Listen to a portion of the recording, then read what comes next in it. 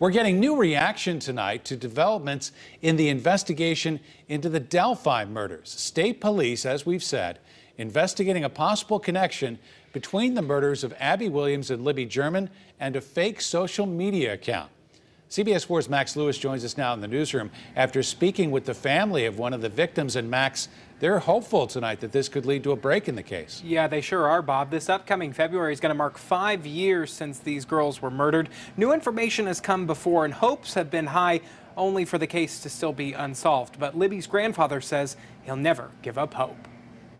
I think it's another piece of the puzzle. You know what I mean? I truly do.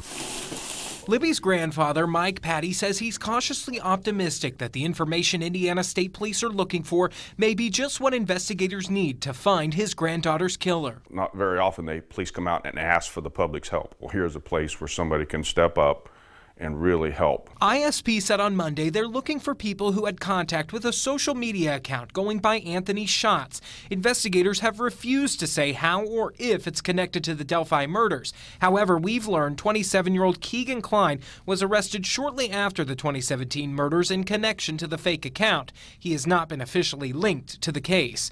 Regardless, Mike Patty wants people to focus on what the police are actually looking for. They're still seeking information on anybody who's made contact with that account, you know, through any social media platform. Both Libby and Abby's families have been here before. Over the years, new sketches and evidence have come out,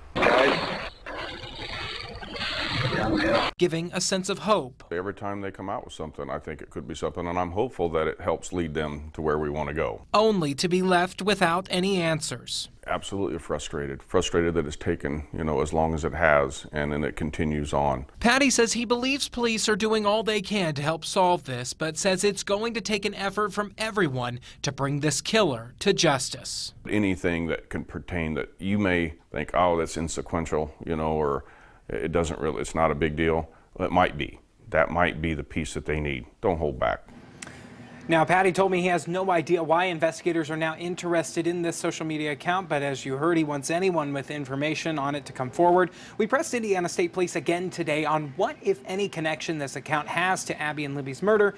They told us at this time they're not going to share any additional information. In the newsroom, I'm Max Lewis, CBS 4 News. Max, thank you for that update. If you have any information on that Anthony Shots social media account, call or email Indiana State Police. You can find all this information online at cbs4indy.com.